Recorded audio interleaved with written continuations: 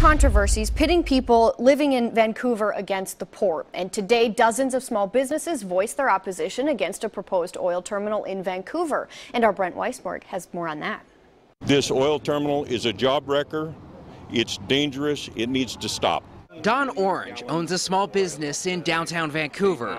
Don is strongly opposed to the proposed Tesoro Savage oil terminal. Tesoro already transports gasoline and diesel.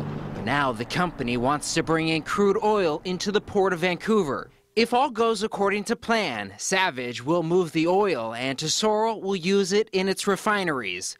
Officials say this proposal only calls for a terminal and not a refinery.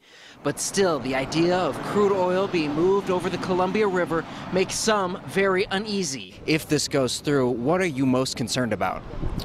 I am concerned about 15 million gallons of dangerous crude oil coming in and being flushed in a toilet right about where we're standing, just next to downtown Vancouver, every single day. We certainly know that there are issues with the derailments and the explosions and the tragedies that have occurred.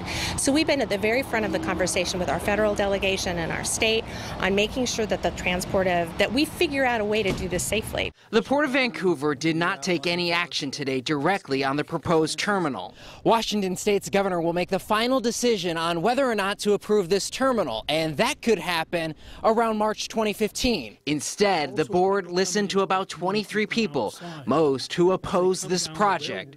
Reporting in Vancouver, I'm Brent Weisberg, KOIN 6 News.